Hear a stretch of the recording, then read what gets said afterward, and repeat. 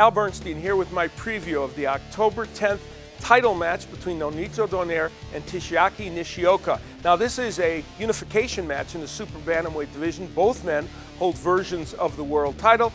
And of course, every time Donaire steps into the ring, it is widely anticipated he is in the upper part of the top 10 pound-for-pound rankings. And in Nishioka, he has a very, very tough opponent. For Donaire, the 29-year-old with a 29-1 record, he's now the WBO Super Bantamweight champion. He has held titles in 4 different weight classes. He is obviously a big power puncher, great left hook, great straight right hand, but in his last 3 fights, he has gone the distance. So as he moves up in weight, has his power followed him? It's one of the questions that may get answered on October 10th. As for Nishioka, he's got the WBC Super Bantamweight title. He's had it since 2009.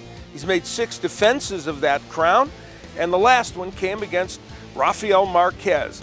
He sports a 39-4-3 record, and this 36-year-old, who is a southpaw, could be a dangerous opponent for Donaire. With that in mind, let's go to the keys to victory. For Donaire, keeping the right hand up is essential because that is where he can block the straight left of Nishioka, a straight left that did in Johnny Gonzalez in one of their fights. Now he's got to double with the left hook, even though that leaves him open in some cases for Nishioka to land that straight left because he'll be dipping down to his left, but he's got to double with it, throw it to the body and to the head. And the right hand, which Johnny Gonzalez used to knock down Nishioka, is a terrific punch for Donaire. He has power in both his left hook and his right hand, but the right, I think, may be his big power punch in this fight. For Nishioka, he's got to be busy. You have to make Donaire fight at a slightly higher pace than he likes to fight at. If you just stay on the outside and let him pot shot you, I'm not sure anyone in any weight class that he'll fight in can beat him that way. Move to his right.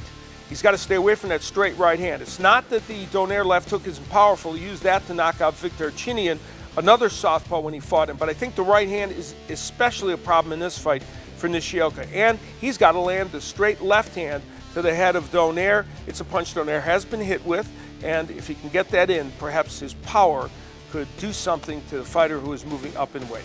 So a highly anticipated super bantamweight matchup. 2 fighters fighting very well. Donaire right in the prime of his career, and Nishioka, though he's in his 30s, is still a superb fighter. Now we're going to have full coverage of this fight on the Boxing Channel, both pre-fight and post-fight coverage, so you want to stick with us for that fight.